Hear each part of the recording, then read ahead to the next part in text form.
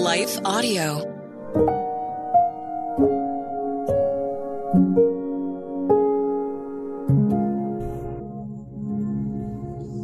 Hello. Thank you for listening to Your Daily Prayer, the podcast that helps you find the words you need to connect to your Father in heaven. Whatever is going on in your life today, you can trust that God wants to hear from you. After a brief message from one of our sponsors, we will continue with today's verse.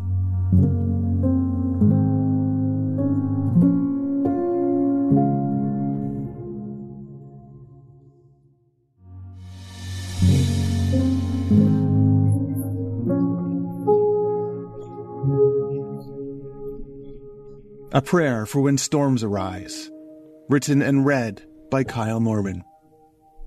A furious squall came up and waves broke over the boat so that it was swamped. Jesus was in the stern, sleeping on a cushion. The disciples woke him and said, "Teacher, do you not care if we perish?" Mark chapter 4, verses 37 and 38. When was the last time that you were in a storm? Did you enjoy it? Did you find it inspiring or beautiful? I doubt it. When you're inside watching a storm from the safety of your living room, storms can be fun to watch. They can feel magnificent and awesome. But when you are caught in the middle of a storm, well, that's a whole other matter. Whether you're walking along a roadway, driving in your car with your windshield wipers struggling to keep up with the rain, or stuck in a boat in the middle of a lake, well, then storms feel threatening and overbearing. The disciples experience this very thing. Jesus had been teaching beside Lake Gennesaret for hours. As night approached, Jesus invited the disciples to journey with him to the other side of the lake. They welcomed this invitation. Not only was it a rest from the demands of ministry, but finally they would be able to spend some alone time with Jesus. As they sail across the lake, Jesus, tired from a day of teaching and healing, falls asleep in the stern. This wouldn't have been a problem, except for a storm that erupts around them. Now let's not downplay this scene. The storm wasn't gentle or understated. The wind didn't just blow a bit beyond their comfort, and the waves weren't just, quote, a little choppy. No, this was an intense and almost violent storm. Waves crashed over the sides of the boat, and the wind howled around them. The disciples had to struggle just to keep the boat steady. And through it all, Jesus slept. Now, we don't know how long the disciples struggled with this storm for, or how long Jesus was left sleeping during it all. But we do know that at one point, the disciples began to feel abandoned by their Lord. They felt that they were facing the storm all alone. And so they wake Jesus and say, "Teacher, don't you care that we are perishing? Jesus, aren't you concerned at all about what we're facing? Jesus, don't you care about us?" Have you ever echoed such statements? I'm sure that in some way we all have.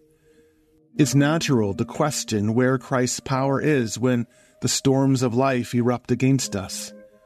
Now, maybe it's a diagnosis, maybe it's a job loss, a relational breakdown, or something else altogether. But when such storms occur, we can find ourselves struggling just to exist in the moment. All our energy, all our resolve, and all our faith is spent trying to avoid being swallowed up by the storm that blows hard against us. If you've ever been in such a storm and have found these questions going through your mind, don't condemn yourself. You're just doing what all disciples do from time to time. But try to remember that beyond the furor of the storm, Jesus remains. Jesus is asleep, not because he is unconcerned about the disciples, but because he is unconcerned about the storm. The Lord of life remains in the boat. And because Jesus is with us, we can be confident that there is no wind strong enough to blow us off course. There is no wave big enough that will drown out the Lord's presence. What the disciples perceived as divine rejection was actually steadfast resilience, rooted in Christ's presence. Now, as the event progresses, Jesus calms the wind and waves by a single command. But he quiets the waves not to prove that he can make the storm go away, but to show that he can be trusted when the storm seems to remain. Jesus proves that his presence is what we need for any storm that we experience. True, Jesus might not stop the storms from coming upon us. Winds may blow and waves may crash, and that can be difficult to experience. But Jesus remains in the storm-riddled boat just alongside of us. Given that, we have a choice as to what we focus on. We can focus on the wind and the waves and the furious squall that erupts around us, or we can focus on the presence of the Lord. And while we may not always see what he's up to, the fact that he is in the boat with us makes all the difference. Let us pray. Gracious God, our protector, our defender, and our Savior, storms can so often rage about us and cause us to be afraid.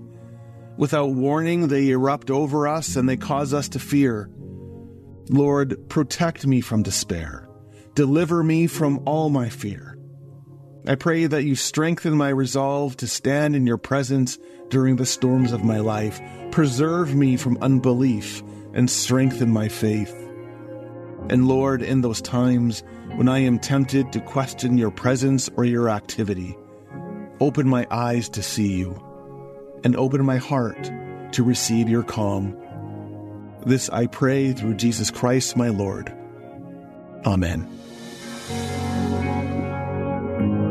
Your Daily Prayer is a production of Life Audio and Salem Media. If you liked what you heard today, please take a second to rate and review this podcast in your favorite podcast app so that more listeners like you can find the show. For more faith-filled, inspirational podcasts, visit us at lifeaudio.com.